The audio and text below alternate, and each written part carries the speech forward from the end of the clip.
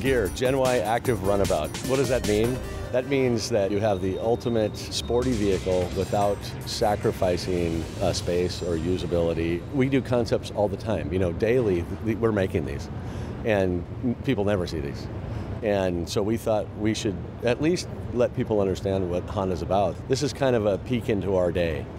And within that, the process we always do is people first. And then you figure out what those people want, and then you build out from that. So they're in the car with their friends, with their gear, and then pretty soon you're saying, okay, it has to have this Honda DNA and sporty feel and look. So then it becomes the exterior styling, which is what you guys are getting to see today. And that has to fit with the rest of that entire process that we were talking about. So we do tons of these, and we just thought we should show one.